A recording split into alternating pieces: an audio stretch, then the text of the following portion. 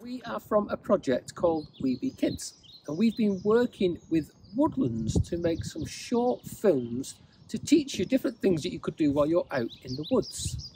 And today we are going to be showing you how to make some fabulous woodcraft mushrooms. So to make a woodland mushroom around this size, you're going to need some tools.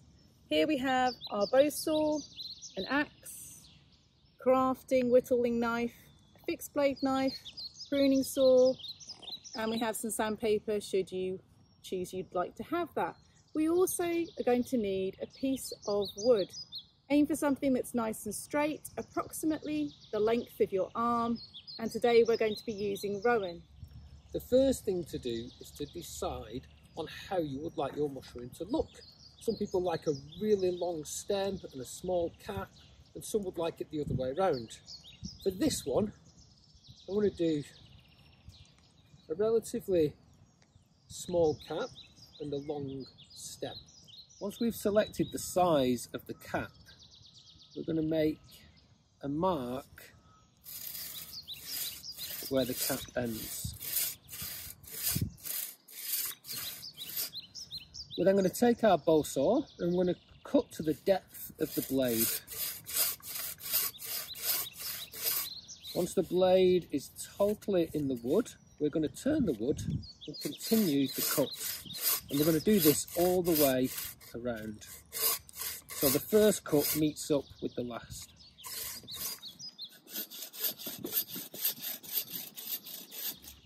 Using a fixed blade knife and a mallet, we're going to now expose the stem and the main body. We're going to take our mallet and we're gently going to tap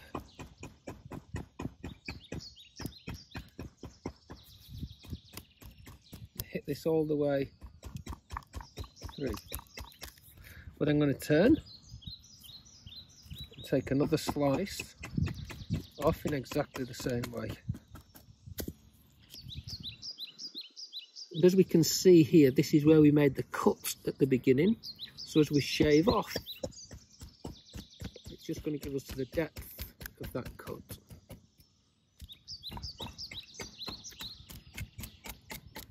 So as you can see, there's still a lot of work to do on this one to get it to this point. So we just continue with that same technique, chipping away until the stem gets thinner. So we're going to work with the top half of the cap to put a point onto the end. What's great about it at this point is the stem works as a really lovely handle. So we're going to tilt the mushroom back, and we're going to aim for about the centre point here.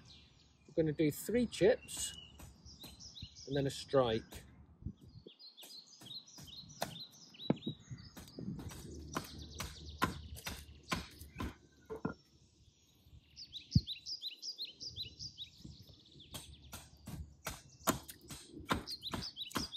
So once we've worked on the top half, we begin to see this shape all the way around. We're then going to start working from the edge and putting in an angle to try and bring that to an exact point. It's important when we're using the axe that we always use a straight down motion, so we're not cutting in, we're actually tilting the item and chopping straight down through it.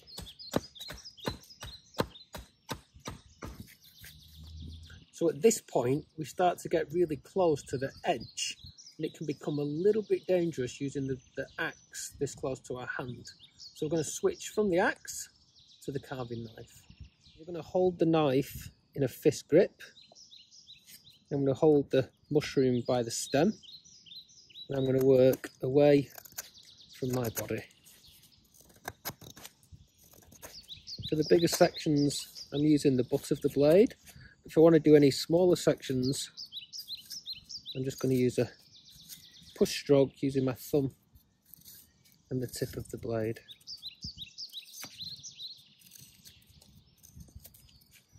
So as the cap begins to take shape, you may find that you want to go back and work more on the stem. If you do that, just switch it over and use the same technique that we used for the cap. So that is how we make these wonderful woodcraft mushrooms. Now, once you get confident with this technique, you can start playing with it a little bit more. We've made some others that we've made as a nice table dressing, and also some bigger ones that can go in the garden too. So I hope you found this useful, and I hope you enjoy making your own.